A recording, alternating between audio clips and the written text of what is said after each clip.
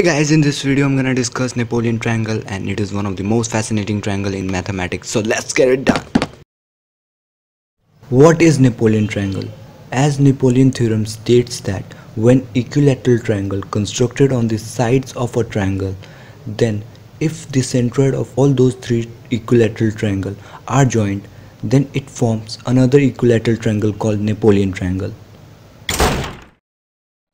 Mark a point A, cut an arc of radius 4 cm and draw a line AB.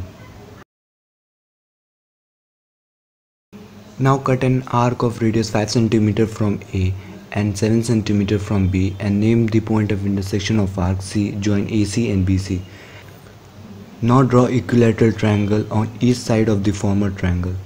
To draw equilateral triangle, just cut two arcs of radius equal to the side length from each vertex and join the vertices with the point of intersection of the arcs. Do this for each side. To draw maidens, cut an arc of radius equal to the half of the side length and join it with the opposite vertex. Draw all the maidens of a triangle, and the point of intersection of the maiden will give the centroid of that triangle. Do this for each equilateral triangle. By this way you will have three centroids of the triangles, and by connecting these three centroid you will get one more triangle. This triangle will be an equilateral triangle, and this is called Napoleon triangle.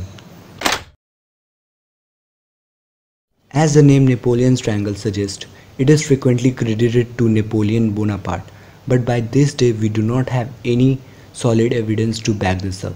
Moreover, the first printed evidence of Napoleon theorem was mentioned in the Lady's Diary written by mathematician William Rutherford as a challenge problem. In that there is no credit given to Napoleon Bonaparte, and furthermore it was published in 1825, 4 years after his death. And also many people believe that it is questionable that he knew enough mathematics to come up with this.